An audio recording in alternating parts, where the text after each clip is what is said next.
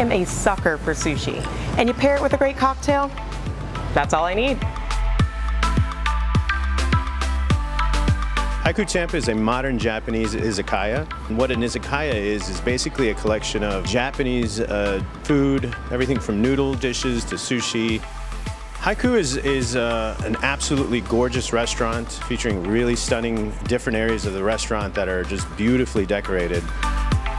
We're located in downtown Tampa. We like to play on the fact that we're named Haiku and say that, you know, we put poetry on a plate. One of the things I love here at Haiku is the opportunity to taste Wagyu beef. We offer it in a tasting portion, served on a hot stone. Some of the other dishes, we do a chicken udon noodle that comes out of our wok station, and that's certainly a really more modern interpretation of traditional Japanese dish. Our sushi tends to lean more towards the traditional. You know, we don't like to cover up our sushi in mayo or crumbs. We like to try and let the ingredients shine.